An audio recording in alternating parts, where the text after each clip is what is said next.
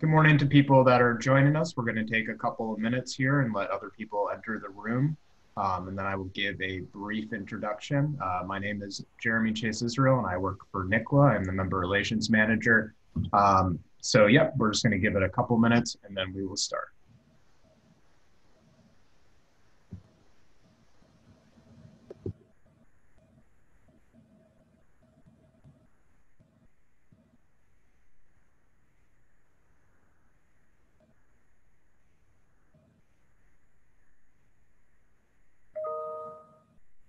Can they see me now? Oh, yeah.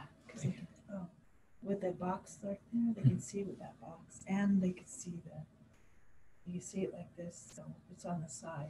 So they'll see this, and then they see you also. Here. So they saw your arm, huh? Yeah. Yeah.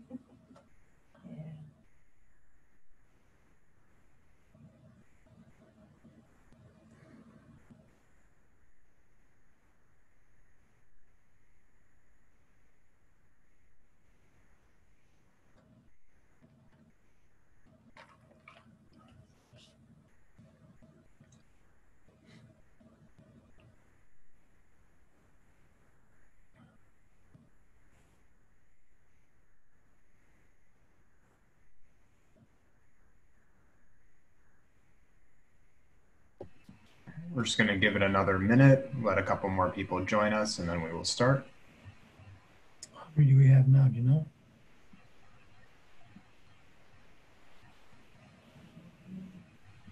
Can't tell. I might be able to tell you. That's okay.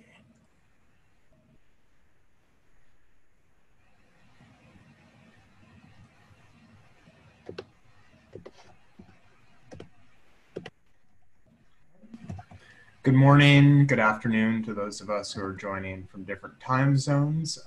Today we are very privileged to have with us Al Pooley.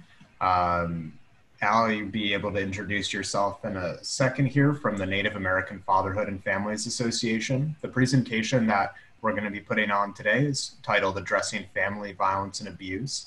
The presentation will define the devastating problems, explore contributing factors, and discuss culturally sensitive ways in which to help victims and abusers overcome the cycle of abuse and violence, as well as the disturbing effects it causes in the lives of families and communities.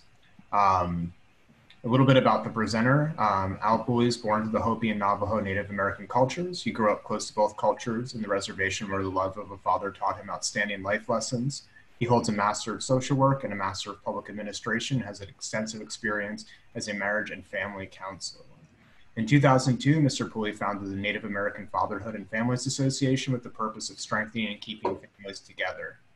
I'm very honored to have Al here as well and to have this great presentation. So Al, if you want to take it away and add on to anything and start when you feel like it. Sure. Well, thank you and good morning to everyone.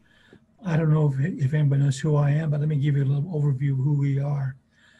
I started the Native American Fatherhood and Family Association back in 2002. We started with one father, and today we work with over 240 tribes throughout North America. So we're very pleased with our work. We have a staff of about 12 people with us here in Arizona, and we have about several hundred, 800 or 900 trained facilitators throughout the country that teach our material. And I don't know if anybody is joining us that's a facilitator, but I'd like to say hello to you. I'm going to periodically drink. My throat gets dry periodically, so I hope you don't mind me drinking something here real quickly. Before we get started with the presentation, I'd like to share with you our approach in working with people first. First of all, we tell our facilitators this: if you're going to work with people, knowledge rarely changes people. You can tell a person, for example, who is using drugs or alcohol, you can tell them they shouldn't drink, the harms and danger effects of alcohol and drugs, and they'll say things like, I know. People do know what they have to do, what they should not be doing. Knowledge rarely changes people. You have to make them feel, as we tell our facilitators, You must make them feel. But unfortunately, most curriculum out there that Native American people use or anybody else, it's all knowledge based. And we say, if you're going to work with our people, work with Native people, one of the first things you must do as a worker, you must truly love the people whom you serve. And I know that goes contradiction against many times some academic approaches of working with people. What we say, if you work with our Native people, you must first of all truly love them, because now you have the best interests in mind and they will begin to listen to you. The other thing that our program does, we say that our business is to strengthen families and to keep families together. That's the whole essence of our program. So we get into addressing family violence or suicide, whatever we teach, it's all about strengthening families or keeping families together. The other thing we work on, we have basically 3 pillars in our program. One of them, first of all, is strengthening someone's self-worth. People really got to see the value of themselves and see their own self-worth. Why we do that? Because most major decisions you make in your life has a direct correlation with your self-worth. So that's really important, the value, how you value yourself. And unfortunately, one of the ways that happens is that how people treat you. How have you been treated by your family? Most of all, by friends, by community. That has a direct impact on your self-worth. The other thing that we work with, the other pillar we work on is identity. Trying to get a strong identity, because identity can change throughout life. For an example, maybe you go into a teenage years, you have one, you may see yourself one way, or maybe you go into prison, you see yourself a different way. And so different things happen to you, but we want you to get a true identity of who you really are. And so we work on that too, because that's important in changing your life. The other thing, then the third pillar we work on is bringing purpose to someone's life. So what is the purpose of your life? What is the purpose of being a father or a mother or being a neighbor or being a brother or sister? We try to bring purpose. Let me give you an example why that's so important. I had a friend of mine that went to college. He was in college for over 10 years and he never got a degree.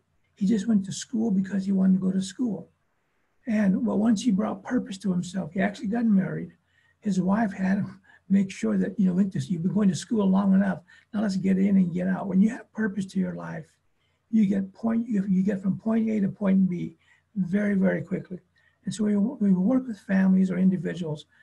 We work on their self-worth, we work on their identity, and we work on bringing purpose to their life.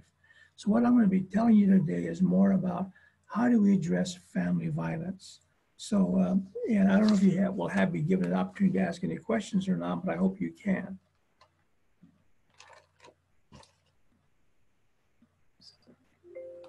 Hope I went too far. How do I go back? I'm not a techie guy, so. Okay.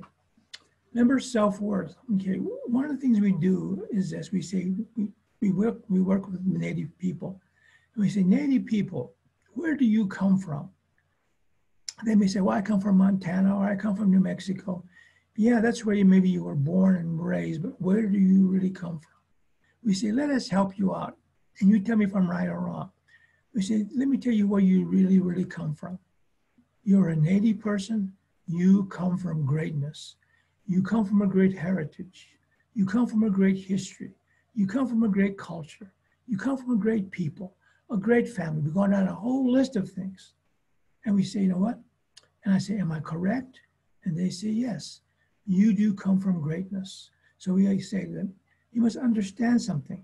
If you come from greatness, it is your job to return back to where you came from, to becoming a great person again, and to lead your family back to becoming a great person again. Along that same line, we talk about their identity. We say things like,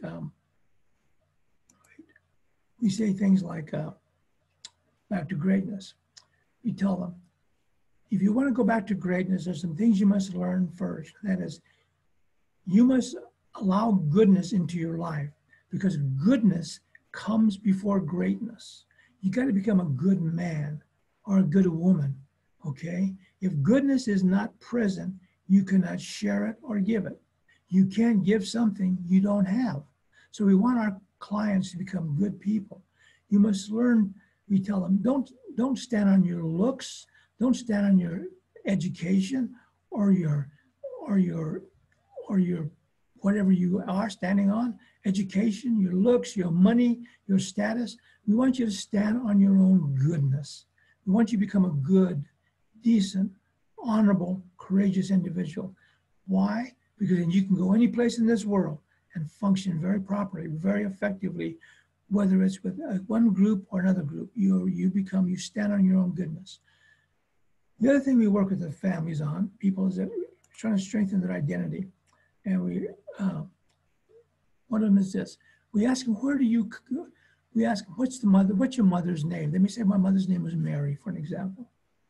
And we say, one of the things you need to understand is that whether your mother gave you up for adoption or not, or whether she was the best mother in the world, when she was carrying you, your mother intended you to be successful.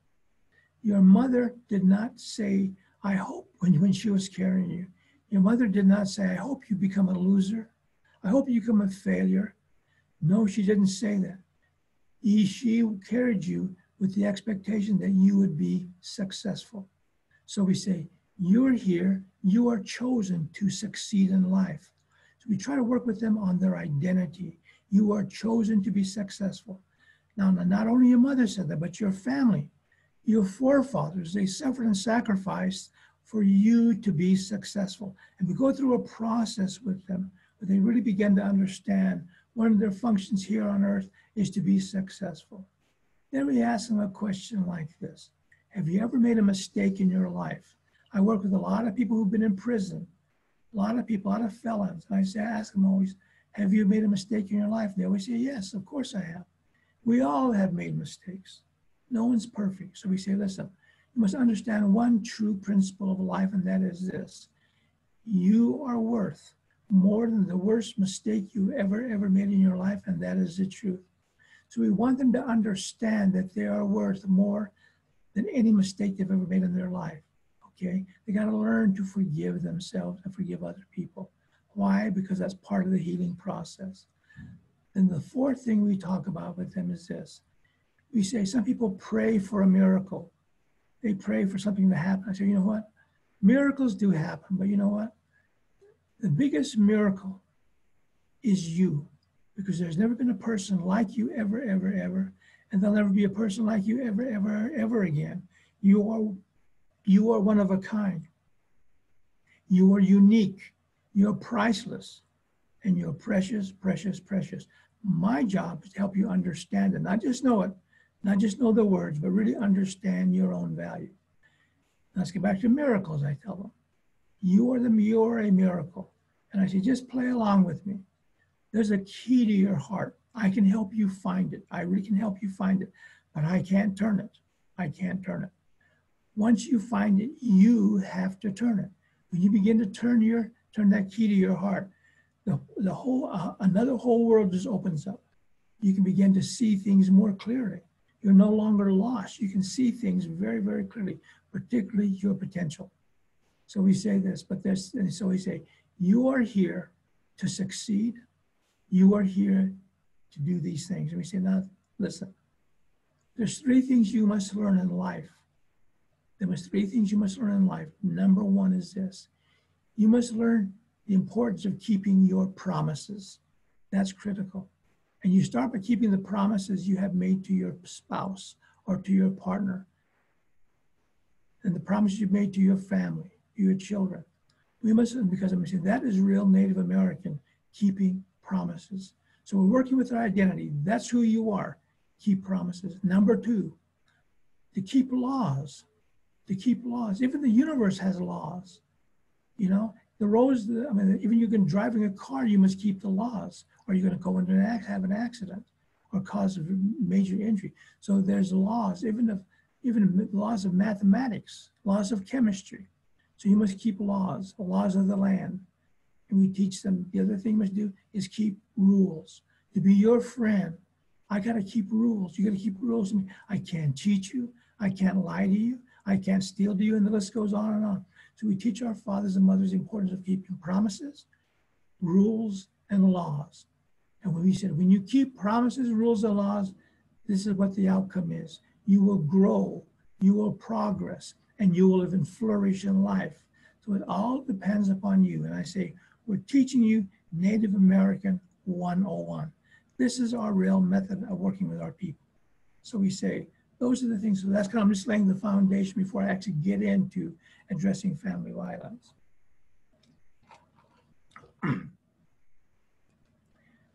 Now this is an alert. We say, as an alert, as a result of family violence and addiction, our great native nations are quickly becoming cultures of rejection. That is so true. When we get involved in family violence and addictions, we are actually putting our people through, our children particularly, through a culture of rejection. And that has devastating impact on our culture and our lives of our people. Now, oops. I'm backing up here. Okay, we say, what is family violence? This is kind of, the title's not really on target, but unfortunately, child or elderly abuse are often considered separate issues by professionals. We don't look at that way. Children affected by violence in the home, either as a victim or a witness, are negatively impacted. And this can be considered a form of emotional child abuse, whether you are a witness or whether you are actually affected by the violence itself. Both are very harmful. Let's talk about family violence for a minute. Family violence, we try to teach our fathers and mothers this, cheats and robs yourself and loved ones. He just doesn't cheat yourself, but your loved ones, you rob them too. Family violence leads others to feel left out. I don't really belong. I don't really have a place. They begin to feel that way. And also this, it points loved ones in a wrong direction, and it points us in the wrong direction if we're the person that's being, if we're the violent one. Family violence creates stress and pressures for the whole family, not just the spouses, but for the whole family, extended family, it does too. Family violence can have a long-term harmful effect on the child and on the family. People carry that on for years. We'll talk a little bit more about that in a few more minutes. Family violence is destructive to the body, mind, and spirit, to children, adolescents, and adults. It affects your body, mind, and spirit. In other words, it affects you as a whole. It affects your whole soul as a person. Oh, shoot. I'm not good at this, people, you can see. Okay. Now, this is how NAFA defines domestic or family violence. We call it, it is true identity theft. And simply put, plainly, identity theft is a crime. Okay? It really affects, like I said, it's just true identity theft. That's how we teach it. And it usually starts this way. It starts by just criticizing you. And many times we say this, we begin to criticize people and we say, oh, I'm just joking, or I'm just teasing, but the damage has already been there. And you look at a newlywed couple many times too, that's how it starts, criticizing you. You eat too much, you walk too slow, can't you cook, whatever. Your hair doesn't look right, your makeup's not on right, you laugh too loud. And then it grows bigger and bigger and bigger. And before you know it, you're really making them feel you're not trying to create a new identity to those person. Reckless words and actions destroy self-worth, and people become lost. How do people become lost? People always ask that question. How people become lost, how we teach them is this way, is by lying. When you lie to people or when you deceive people, they become lost. Let me give an example. What if you lived in a world where everybody lied to you? Everybody. You'd become lost so quickly. You couldn't trust anybody. But what if your spouse, your parents are lying to you continuously? you begin to get lost. Where do I fit in? Who do I believe? Who do I trust? So we look at lost as you've been lied to.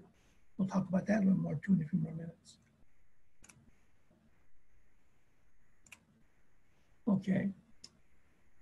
Domestic violence, it's a form of stealing someone's identity, which robs, did I read that? Okay, no. Someone's identity, which robs others of happiness and their potential. When people lie to you all the time, it robs your happiness. It really does. And it robs their potential.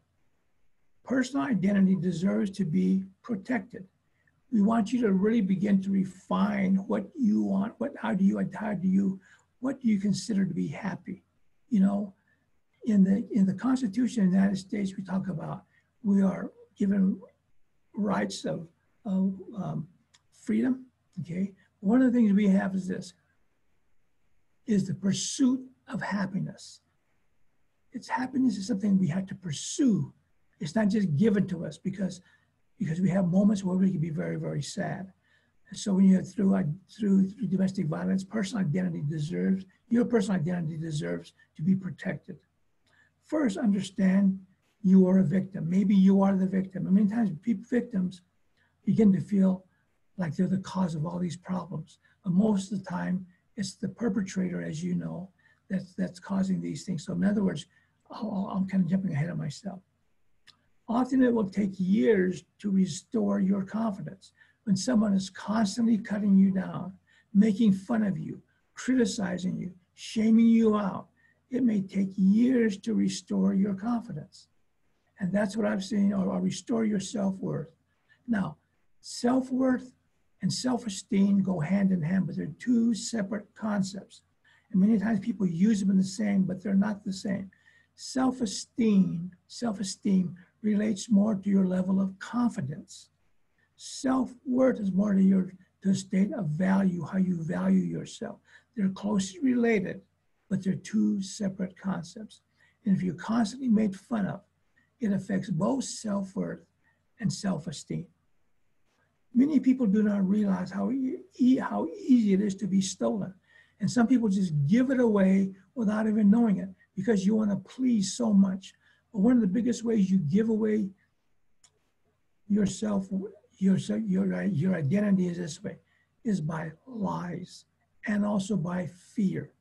People like to bring fear to you. Now, one thing about fear that's very powerful, even governments use that. Religions use it. Traditions use it. Even your husband and wife can use it. When they bring fear to you, you begin to change.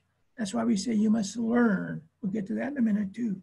But fear is not only used by someone that's stripping away your identity, but remember it can be used by governments, religions, traditions, even family members. Fear is very powerful. So many people don't realize how easy it is to lose your identity or be stolen from you. It is stolen by lies, deception, and criticism. Can suffer adverse consequences. It is not often known by the victim that this is happening, but others can see it. For an example, let's say in a domestic violence situation, a woman can see, let's say she's being abused emotionally, physically, and she can't see it, but other people can see it. Even her own children can see it. But many times it takes years for her to see it. Finally, one day she wakes up and realizes what's really happening. You know what happens? Then she gets mad. She gets mad at herself by saying, why didn't I see this? What's wrong with me? Well, unfortunately, your identity was stolen and you didn't even know it, right? And you just gave it away. Oh, shoot.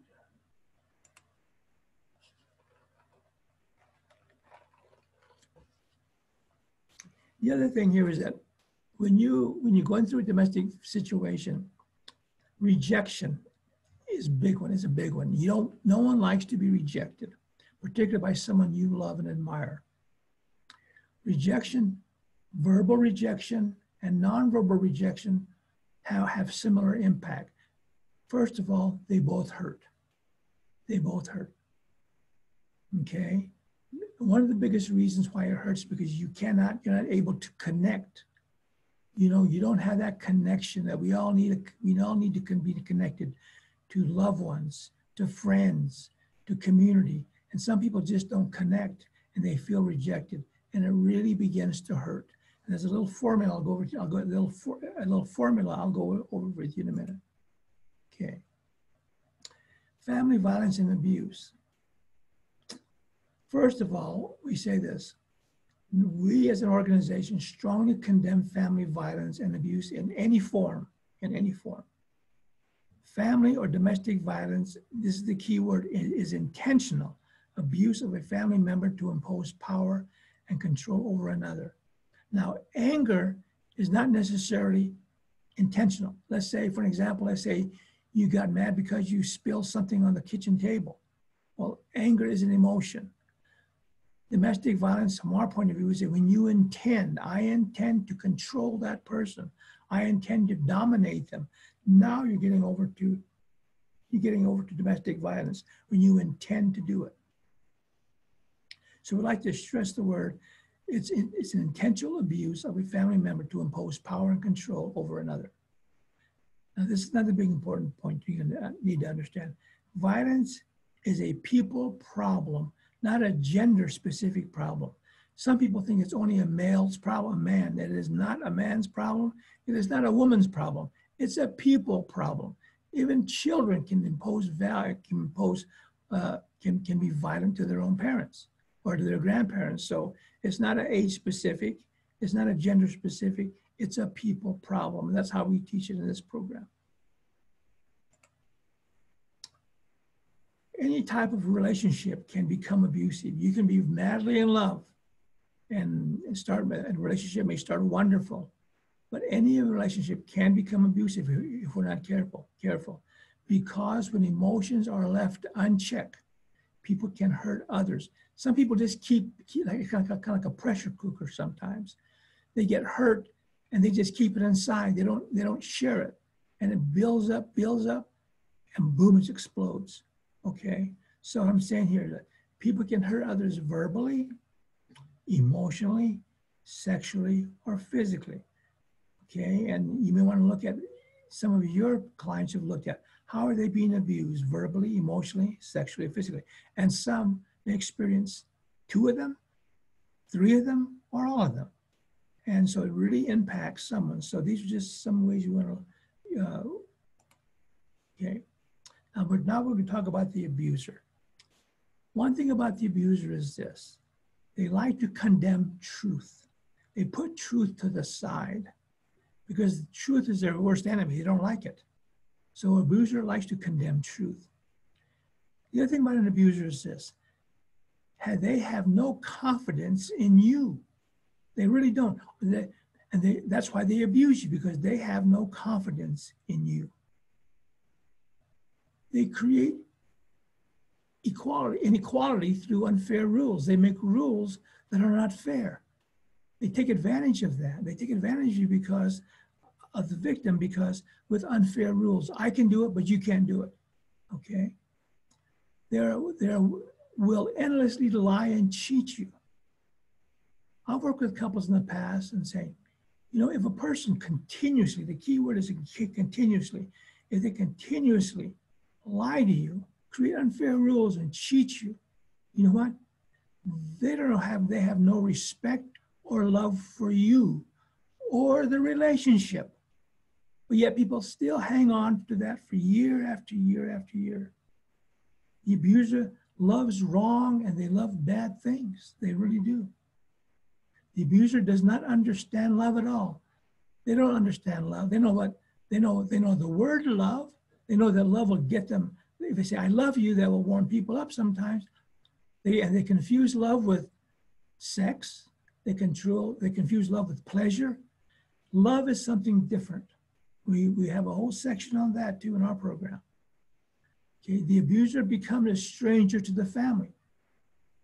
He becomes a stranger to them, to the family, and they become a stranger to him. Or to them. They don't really know each other. They think they do. They could live in the same house, under the same roof, but they don't know each other. The abuser does not know good from evil. They really don't. They try to make good look bad and make bad look good to cover their own tracks. So they don't know good from evil. That's my experience.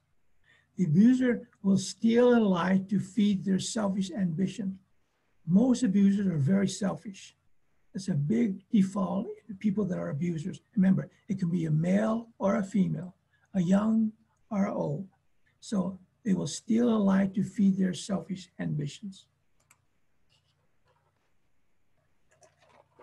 Now let's look at the word power and control here.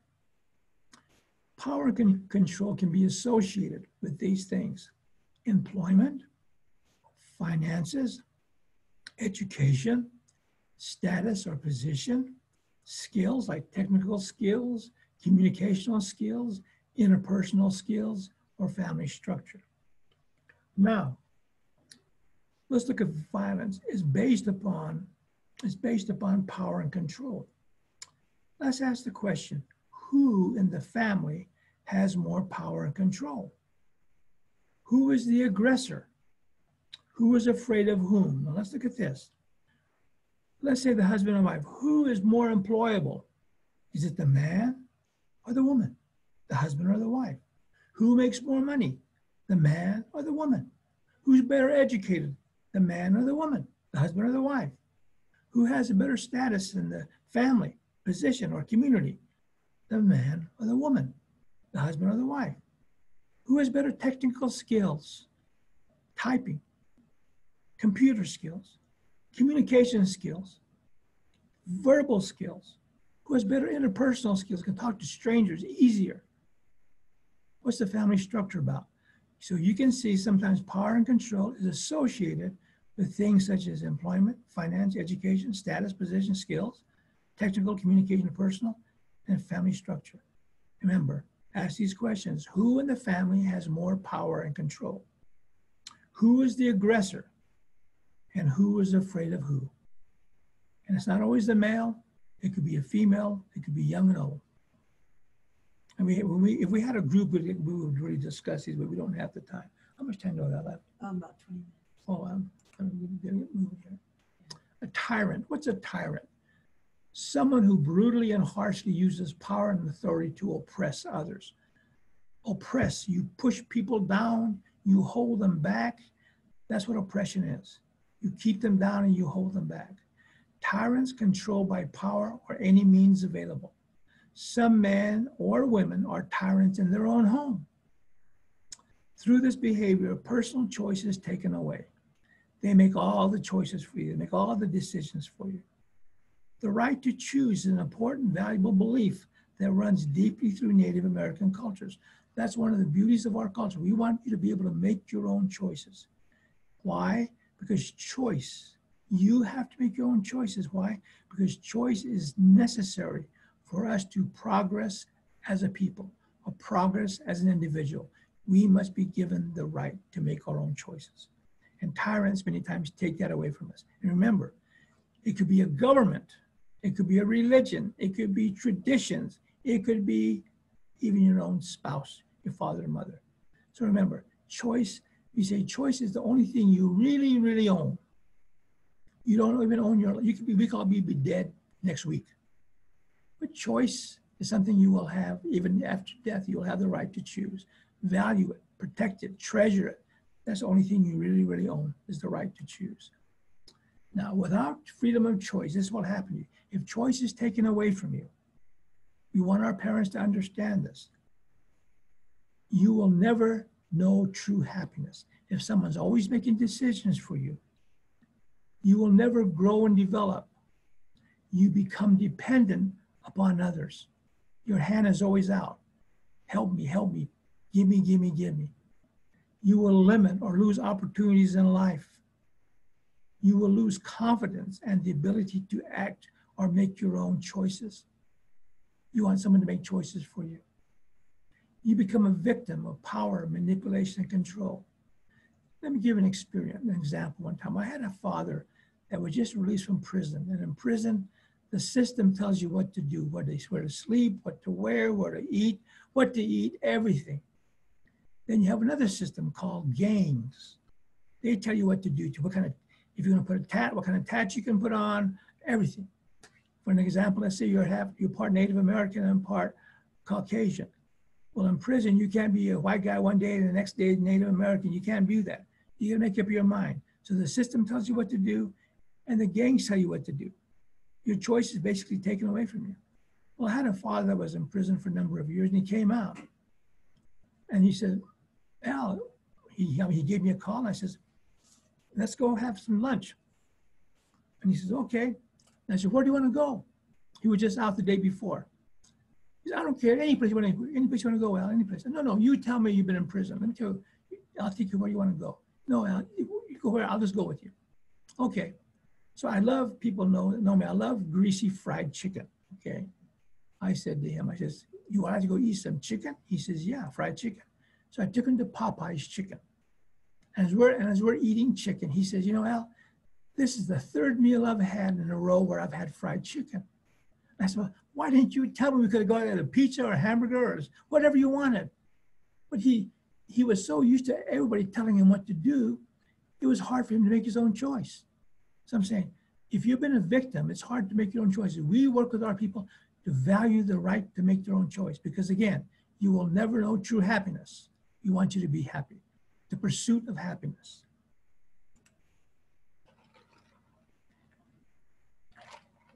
Now, this is just me from my experience as a practitioner, as a therapist. I don't like to say people are sick or they're broken. I don't like to say that. I say most of the problems people have, from my experience, is this.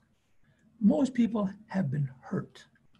And they've been hurt by people that are really significant in their lives, like their parents, their siblings, or their spouses. They've been hurt. And if you don't take care of that hurt, you carry that with you. And if you're not careful, that hurt can quickly turn to anger, okay? And if you're not careful, if you don't take care of that anger, it can turn to resentment. You begin to resent certain things. You even begin to resent yourself. Then if you're not careful, it turns to hatred and revenge. The last step is evil. What evil is a continuous mindset of how can I destroy you? How can I bring you down?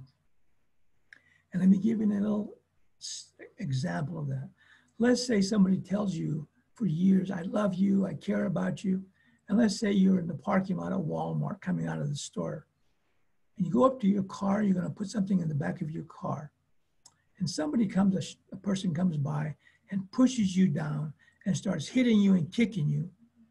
And you're on the ground and you're saying to this person, and you look at the person that's always telling you they love you.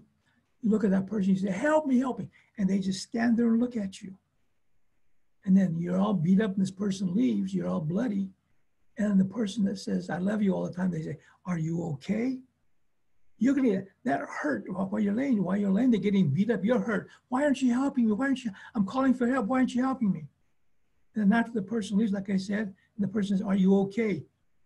That hurt quickly turns to anger. Why didn't you help me? You always tell me that you love me, why didn't you help me? And if you don't take care of that, it turns to resentment. They may say, can I help you get up? Don't touch me, leave me alone, get out of my face. And if you don't take care of that, resentment turns to hatred and revenge. I'm gonna get you someday. And if you're not careful, that mindset turns into evil. Constantly myself. We have a process we go through saying, but I say most people are not sick. Now, modern day people want you to think they're sick. No, because when they tell you that you're sick, you become dependent on them. I'm sick and tired of Native Americans being dependent on everybody. You can be dependent on yourself. Our problem is that we've been hurt. And we can overcome that. That's why I work on self-worth, identity, and purpose. Whoa.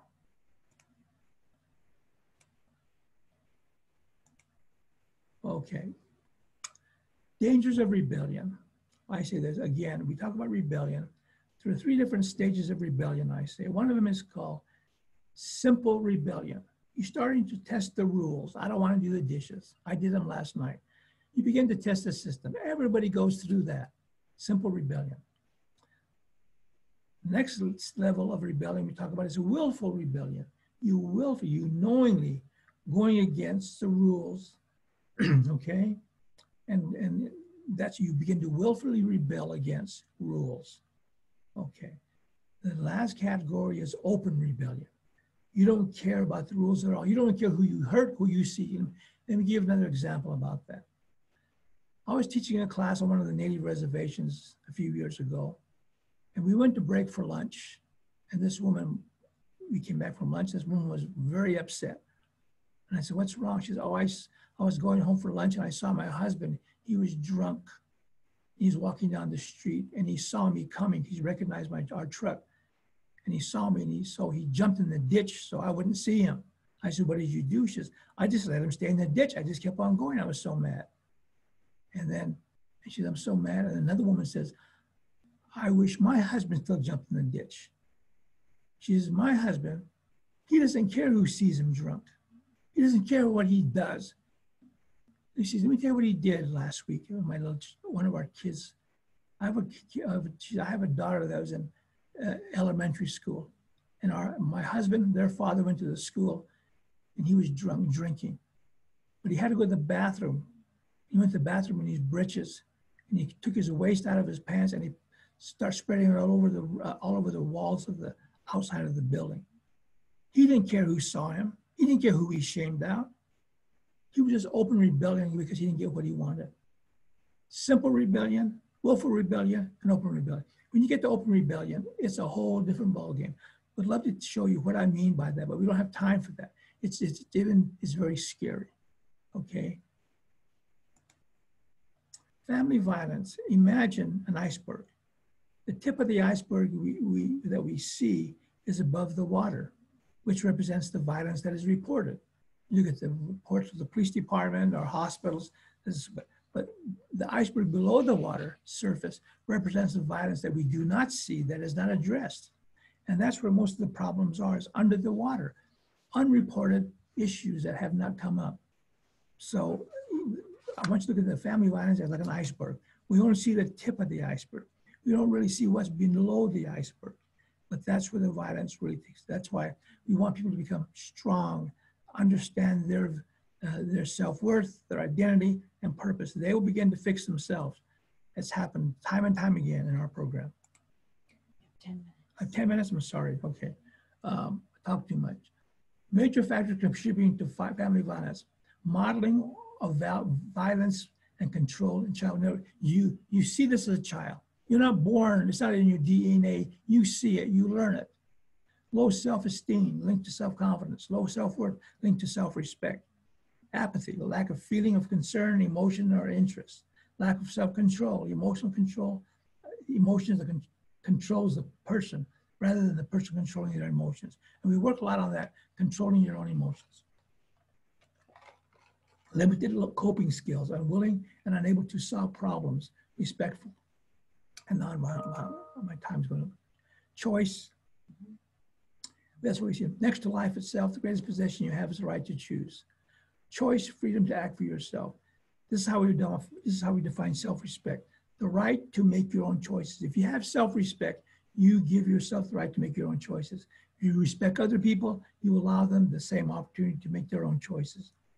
When there is violence, choice has been taken away. Simple as that. Your greatest possession. These are some things that create personal pride. I'm at 10 minutes, you said? Yeah. I probably got to go really fast because these are some of the things that create a tyrant, you might want to say. Personal pride. They find it difficult to accept authority and prone to rebellion. I can you can go through these real quick. Another one, personal pride, is selfish. Selfishness, people are selfish. Creates self-centeredness, self-importance, self-pity, self-fulfillment, self-gratification, the lack of understanding in a relationship, the lack of tolerance. That's what a selfish person does. And you know what? We say the biggest reason for divorce, you know what that is? Selfishness. That's the biggest reason for divorce. Think about it. Criticism, harsh and unfair, puts others down, shames them out, holds others back, refuses to accept rules, causes others to feel left out, finds fault with or making fun of other people. Defensive, they become argumentative, threaten others, unwilling to draw close to others or solve problems. Why? Many times because they are the problem. Control, judges, attacks individuals instead of the problem. Does not look at the whole picture, only their point of view, okay? And that's a person that's very defensive many times. They never like to look at the problem because most of the time they are the problems themselves. Now, maybe I can skip this because Indians, Native people rarely get jealous, but in case there's a jealous one on your reservation someplace.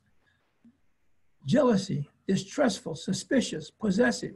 Again, in a relationship, you do not possess anybody and no one possesses you. You're not somebody's property and no one is you don't belong to anybody. Jealous person becomes closed-minded. They hold grudges for years. Oh my goodness. They want to get even. They want to like to bring fear to other people. They believe rumors, gossip, and lies. They love those. See things that are not really true or factual. They want to control the other person or situation. These are some of the, and jealousy is rampant all over the place, except Indian country, excuse me. Lying and deception. Lying and deception. Remember I said lying will close your mind and close your heart. Lying will condemn truth. They will listen to and believe lies. They'll speak badly about others. Does not keep promises. Hides hate and anger with lies. Turns backs on loved ones. Willfully and knowingly destroys others. Does not know how to love. This is important. A person that lies does not know how to love. They really don't. And I wish I could spend time with you and showing what I mean by it, explaining that really carefully. They pretend to be spiritual or religious. Some of the biggest liars get up there and they preach and all that kind of stuff. I could tell you stories you would not believe. Pretend to be spiritual or religious. They live a double life. Lying, deception. Anger. Nava defines anger as an addiction. That's how we define anger. Okay. Anger, that continuous anger. Okay. Loses control, loss of emotions. No one can make you angry unless you let them. Most problems today that involve violence are linked to anger. Anger does not solve anything, builds nothing, but can destroy everything. Anger leads to hatred, revenge, and injustice. I got to go pretty fast, people. I'm sorry. That's okay. You got more time. Okay. Now, we want you to learn. One of the principles we teach in our program is teachable. Are you teachable? Now, that doesn't mean going to college. It's good to go to college, go to school, get an education. But are you teachable? We want you to be able to do. Teachable means can you find the truth? Teachable is that you embrace truth. Because when you embrace truth, guess what? You're not easily fooled. You're not easily fooled. You become a master of yourself. And when we work with people, we want you to become a master of yourself. These are the ways you do it. You must first have a desire to find the truth, even about yourself. Can you recognize truth? Can you accept it? Can you communicate it? Can you show it or can you live it? You do those 5 things, and I promise you, you will become a master of yourself. And there's a process to this. There's a process to it. And so you don't have time to go over it, but we want you to learn the truth. Are you teachable? For an example, if you were taught 2 and 2 equals 5, you'll never be a good mathematician. You must learn the truth of mathematics. 2 and 2 equals 4 doesn't equal 5. Okay, so again, if you believe 2 and 2 equals 5, you'll never be a banker. You'll never be an accountant. You'll never be able to balance your own checkbook. You can't do it. So you must learn the truth of mathematics. You must learn the truth of your partners, of your employers, okay? Of yourself even. Now, what we do with our people is this. We want to become a forward-moving people. We want our clients to become forward-moving. That's how you do it. You first become a forward-thinking person. You put good things into your mind that will motivate and inspire you to do good. And we help you do that. Number 2, you become a forward-looking person. You see past your own problems and imperfection and recognize the value, your value and your potential. That's forward-looking. Forward-moving is letting go of experiences and bad memories that hold you down and back. Okay, we don't expect you to forget them, but we don't expect you to we don't want you to hold you back and down. So we want you to become forward thinking, forward moving, and a forward looking and a forward moving. We must be a forward moving people. Okay, so you're done. Okay, I got two more slides and then I'm done. He'll come back on and ask. Okay, I say this. I know of no Native American tradition, belief, ceremony, teaching that allows family members to abandon, abuse, neglect, ignore, harm, injure, or molest other family members, specifically children. If you know one of those, please let me know and I'll change this quote. The natural order of our native ways is to help one another, to watch over one another, and to comfort one another. That's the real native way. And you start with your spouse and your family. There is nothing, and I mean there is nothing more important and precious than your family. Thank you. Hey, Al, thank you very much for that great presentation. I have a couple of questions for you, if you don't mind Sure. giving us a minute of your time. The first one is from Joyce Gibbons, and she asked, what is the best medicine or help for the abuser? Oh, that's a good one. What I do with some of my people who are the abusers, remember I start with their self-worth. They really need to know their own value. And I give my men assignments. People that come out of prison, I say to them, I talk with them for a while, but I say to them, do you really want to change? And they say, yes. That's the normal response. But that's okay. If you really want to change, I said, do you like to be in control of yourself? Do you like to be in control? Oh, yeah, I like to be in control. Okay. This is your assignment for the next week. This is your assignment. And I said, I'm going to check on you. And I will check on them. I said, I want you to do something that's really Native American. I want you to be kind to all of mankind, everyone, all colors, shapes, sizes, whatever. You are Native American. I'm helping them identify who they are. You are Native American. You be kind to everyone. That's your job, but this is where you start. You start by being kind to your dear, dear spouse. That's where you start. And your family. And I say, I'm going to check up on you. You know what? I say, you start there because now you are in control. You just told me you want to be in control. So let's put you in control. You are nice and kind to everyone. You know what? It begins to work. People begin to do that because they know I'm going to check up on them. And because they're Native American. And I have a lot of other things, but that's just one of the things that I do. I hope that's helpful.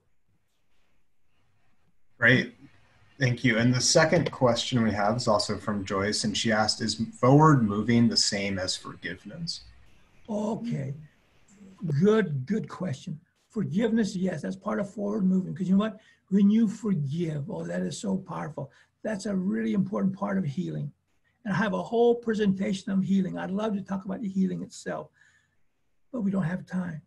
But I have a whole presentation I can talk about healing. But yes, healing is critical. Forgiveness is critical. But there's two people you got to forgive and forgive. You got to learn to forgive yourself also, and to forgive other people that have hurt you. When you forgive, you know what happens? You are now have transformed yourself. You're not the same person. You are a different person. You come out, and the benefits of healing, forgiving is this. You come out with a clear conscience and a clear mind. You're a transformed person, and that is very, very possible. You just have to learn how to do it. I'd love to show you how to do it. Hope that answers the question.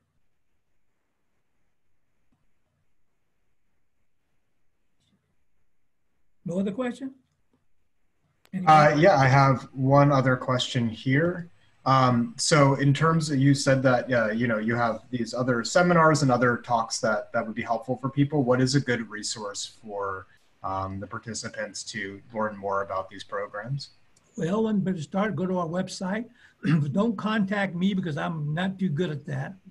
Contact our office. We have a whole list of workshops we can do. Oh, yeah.